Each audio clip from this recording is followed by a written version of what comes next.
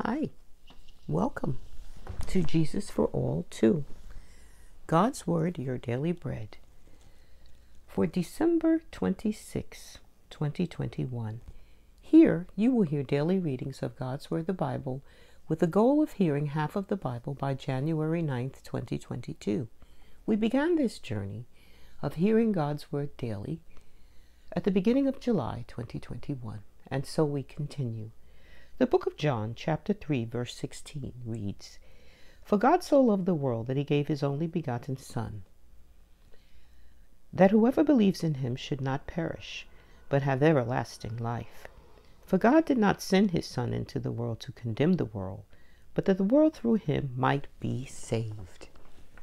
And verse 18, "He who believes in him is not condemned, but he who does not believe is condemned already, because he has not believed in the name of the only begotten Son of God. And this is the condemnation, that the light has come into the world, and men love darkness rather than light, because their deeds were evil." Verse 20, "For everyone practicing evil hates the light, and does not come to the light, lest his deeds should be exposed." Verse 21, "But he who does the truth comes to the light, that his deeds may be clearly seen, that they have been done in God." John chapter 14, verse 6 reads, "Jesus said to him, I am the way, the truth, and the life. No one comes to the Father except through me." And 1 Peter 2:24 reads, "Who himself bore our sins in his own body on the tree, that we, having died to sins, might live for righteousness, by whose stripes you were healed." And the book of John, chapter 1, verse 4 reads, "In him was life, and the life was the light of men." And verse 9, "That was the true light, which gives light to every man coming into the world."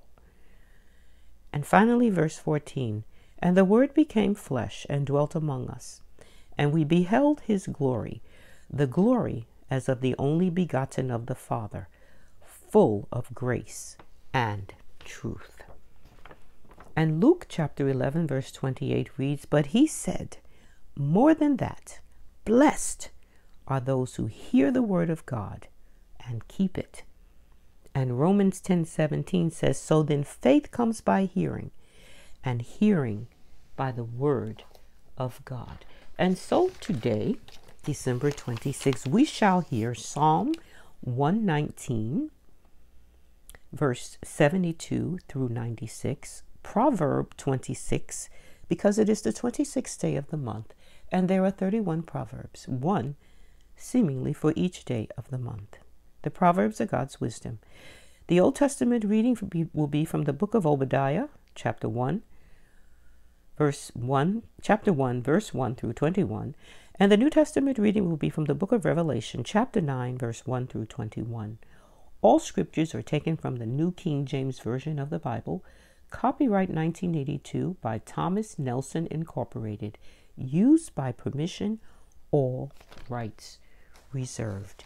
And now, Psalm 119, beginning at verse 73. And it reads, "Your hands have made me and fashioned me. Give me understanding, that I may learn your commandments. Those who fear you will be glad when they see me, because I have hoped in your word. I know, O Lord, that your judgments are right, and that in faithfulness you have afflicted me. Let, I pray, your merciful kindness be for my comfort, according to your word to your servant. Let your tender mercies come to me, that I may live, for your law is my delight. Let the proud be ashamed, for they treated me wrongfully with falsehood, but I will meditate on your precepts. Let those who fear you turn to me, those who know your testimonies. Let my heart be blameless regarding your statutes, that I may not be ashamed." Verse 81, "My soul faints for your salvation, but I hope in your word. My eyes fail from searching your word, saying, when will you comfort me? For I have become like a wineskin in smoke, yet I do not forget your statutes. How many are the days of your servant? When will you execute judgment on those who persecute me? The proud have dug pits for me, which is not according to your law. All your commandments are faithful. They persecute me wrongfully. Help me. They also made an end of me on earth. But I did not forsake your precepts. Revive me according to your loving kindness, so that I may keep the testimony of your mouth. Verse 89. Forever, O Lord, your word is settled in heaven. Your faithfulness endures to all generations. You establish the earth, and it abides. They continue this day according to your ordinances, for all are your servants. Unless your law had been my delight, I would then have perished in my affliction. I will never forget your precepts, for by them you have given me life. I am yours. Save me, for I have sought your precepts. The wicked wait for me to destroy me, but I will consider your testimonies.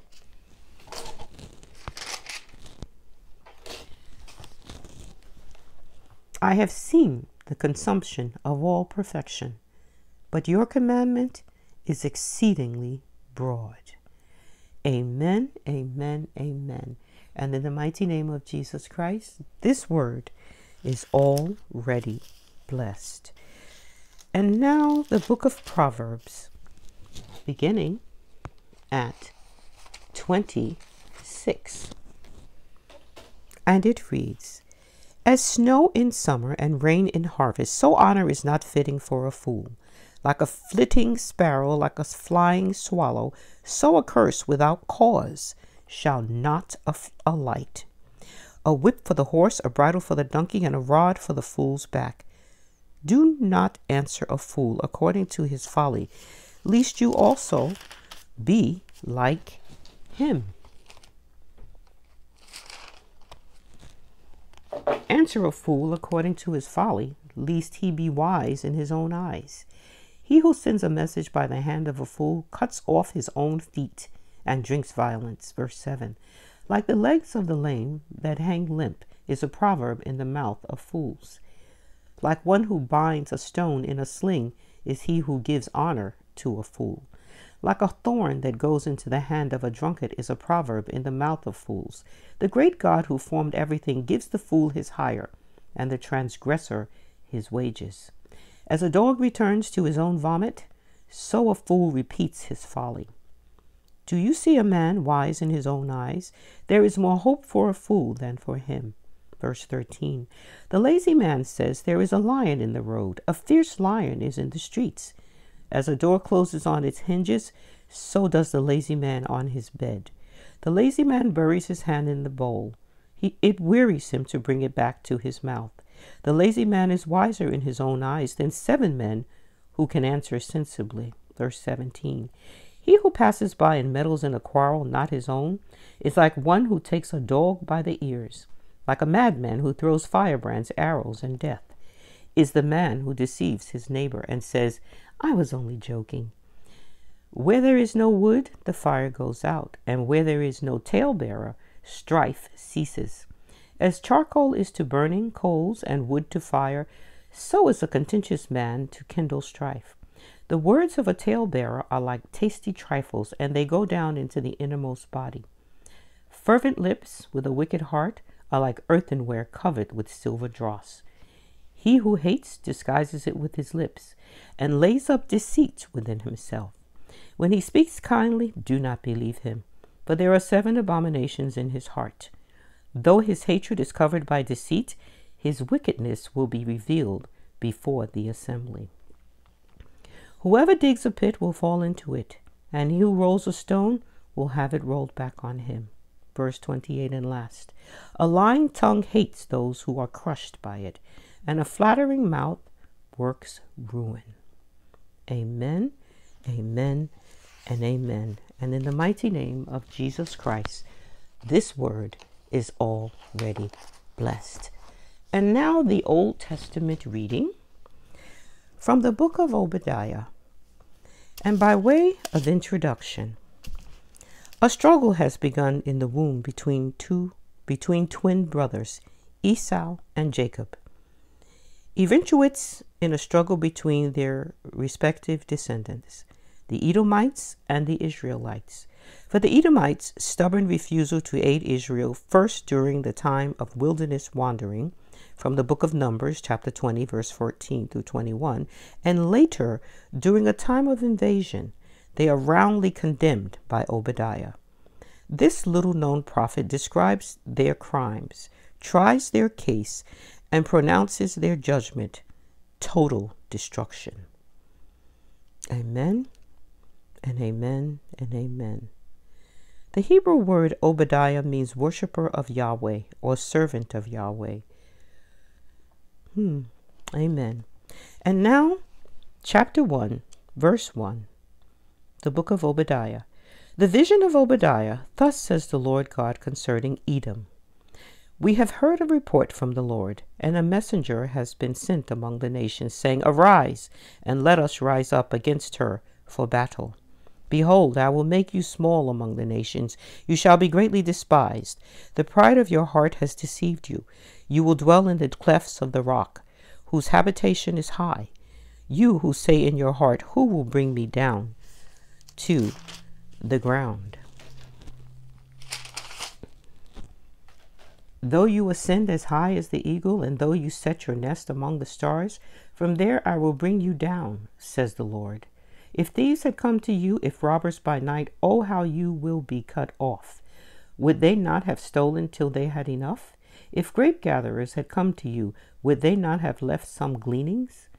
Oh, how Esau shall be searched out, how his hidden treasure shall be sought after. Verse 7, all the men in your confederacy shall force you to the border. The men at peace with you shall deceive you and prevail against you. Those who eat your bread shall lay a trap for you. No one is aware of it. Will I not in that day, says the Lord, even destroy the wise men from Edom, and understanding from the mountains of Esau? Then your mighty men, O Teman, shall be dismayed, to the end that every one from the mountains of Esau may be cut off by slaughter. Verse 10, for violence against your brother Jacob, shame shall cover you, and you shall be cut off forever. In the day that you stood on the other side, in the day that strangers carried captive his forces, when foreigners entered his gates, and cast lots for Jerusalem, even you were as one of them. Verse 12, but you should not have gazed on the day of your brother, in the day of his captivity, nor should you have rejoiced over the children of Judah in the day of their destruction, nor should you have spoken proudly in the day of distress. You should not have entered the gate of my people in the day of their calamity. Indeed, you should not have gazed on their affliction in the day of their calamity, nor laid hands on their substance in the day of their calamity. You should not have stood at the crossroads to cut off those among them who escaped, nor should you have delivered up those among them who remained in the day of distress. Verse 15, for the day of the Lord upon all the nations is near. As you have done, it shall be done to you. Your reprisal shall return upon your own head. For as you drank on my holy mountain, so shall all the nations drink continually. Yes, they shall drink and swallow, and they shall be as though they had never been. But on Mount Zion there shall be deliverance, and there shall be holiness. The house of Jacob shall possess their possessions. The house of Jacob shall be a fire, and the house of Joseph a flame. But the house of Esau shall be stubble. They shall kindle them and devour them, and no survivor shall remain of the house of Esau.